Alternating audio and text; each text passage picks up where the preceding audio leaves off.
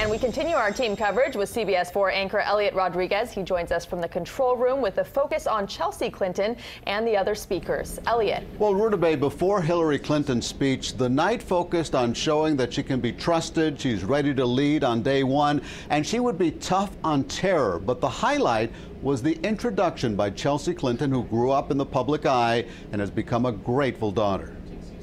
She makes me proud every single day.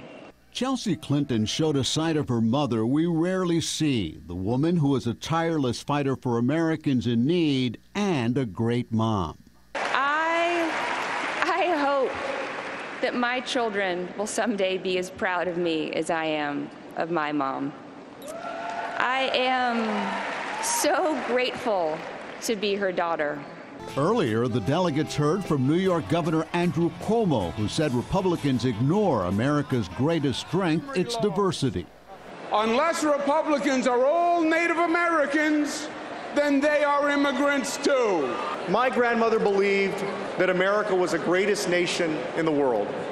And I'm with Hillary so that our grandkids will believe the same thing too. NBA great Kareem Abdul-Jabbar introduced the parents of a Muslim American who died serving in Iraq. A retired four-star general appeared on stage with veterans from Iraq and Afghanistan. And former Republicans told the crowd Donald Trump is simply not an option.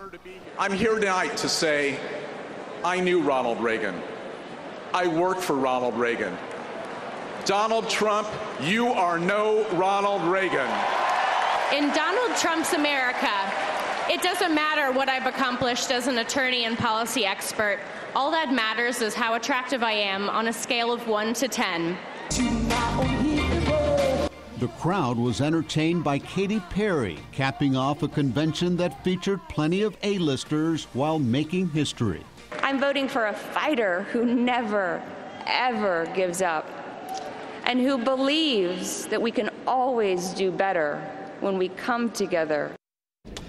Well, Chelsea Clinton made an effort to woo Bernie Sanders supporters, calling her mother a progressive and a fighter, someone who will protect the planet, fight gun violence, and fight for human rights around the world.